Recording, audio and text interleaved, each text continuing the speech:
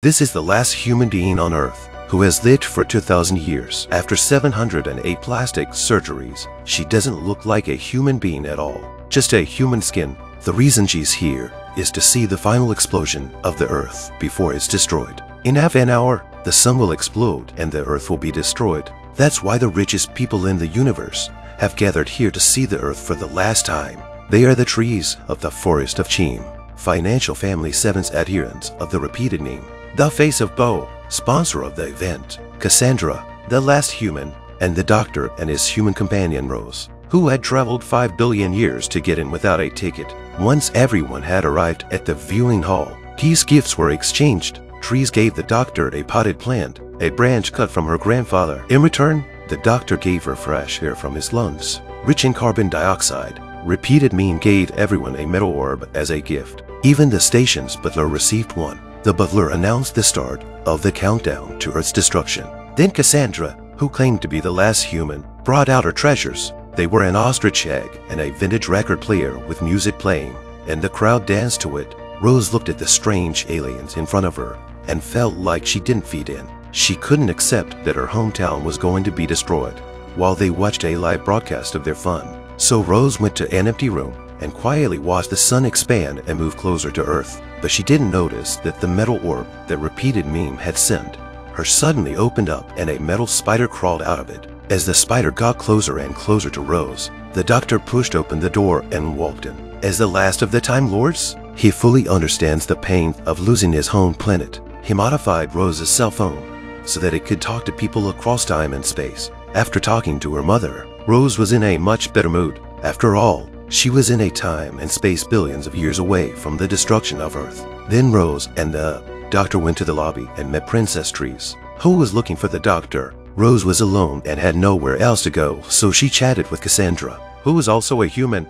This skin is the last human on Earth after 5 billion years. She has been downgraded from a 3-dimensional creature to a 2-dimensional one after her 708th facelift. She needs her assistants to pour water on her face to keep it moist after 2,000 years of life. She also insists on claiming she's the only purebred human being, and that Rose is an authentic human who traveled back in time from 5 billion years ago. But human-skinned, Cassandra thought Rose's face was a little too prominent and 3-dimensional, so she suggested that Rose needed at least 1,000 facelifts. Rose said it's better to die than live like you a bitchy trampoline. The butler felt a vibration. No matter how much he skinned the control system, he couldn't find the cause of the vibration. This caught his attention.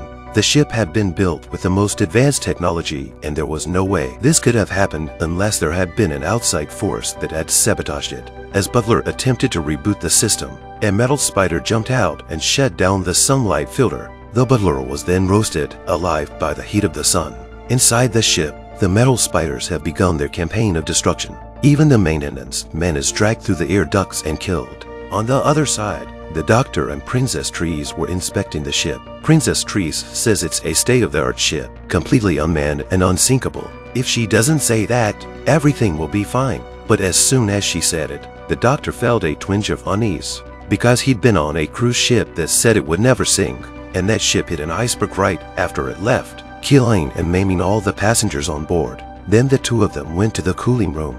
There's a huge fan that's spinning slowly and continuously to expel the hot air from the ship. The doctor turns on the control system and a metal spider comes out. Before the doctor could figure out what was going on, an alarm sounded. 10 minutes until the end of the planet. Soon the temperature will soar. So the doctor rushes out. It passes by the control room and encounters the butler, who's already toasted. The doctor learns that the ship's sunlight filters are shutting down and worries about his human companions. So he rushes to find Rose. Rose is now knocked out and locked in an empty room. The filters on the glass walls of the room she's in are gradually shutting down. Her blonde hair will soon be burned and bald. A minute later, the doctor arrived and used a sonic screwdriver to restart the sunlight filter, but the door lock had melted in the heat. So Rose had to stay in the room, and the doctor came down the hall with the metal spiders. The doctor puts the spiders on the floor and lets them find their masters. The spider crawled towards Cassandra. Then it suddenly turned around and came to Repeated Meme. Is Repeated Meme the real culprit?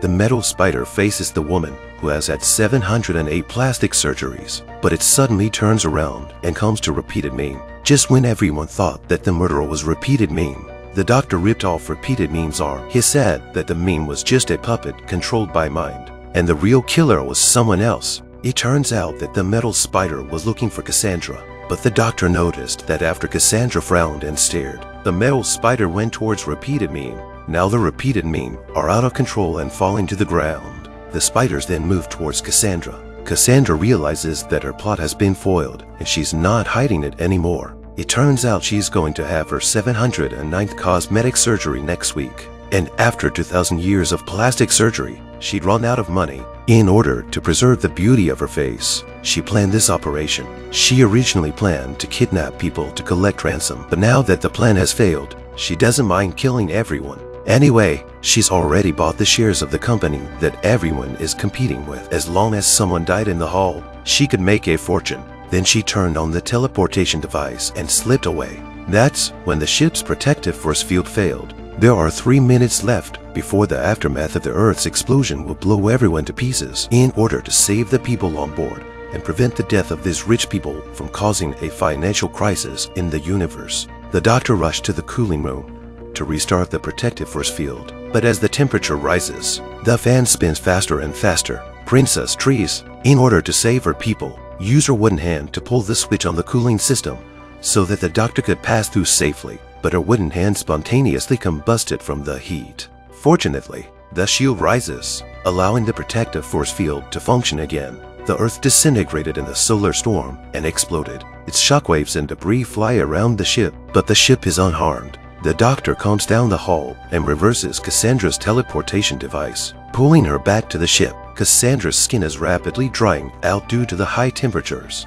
She kept begging for her life, hoping that the doctor would save it, but the doctor simply said, "Everything has its time, and everything dies." Then he watched as Cassandra's skin tightened and cracked as it dried up. Cassandra was swept into the garbage by the cleaners. The doctor and Rose made it back to Earth, and their next adventure awaits. Where do you think they'll go next?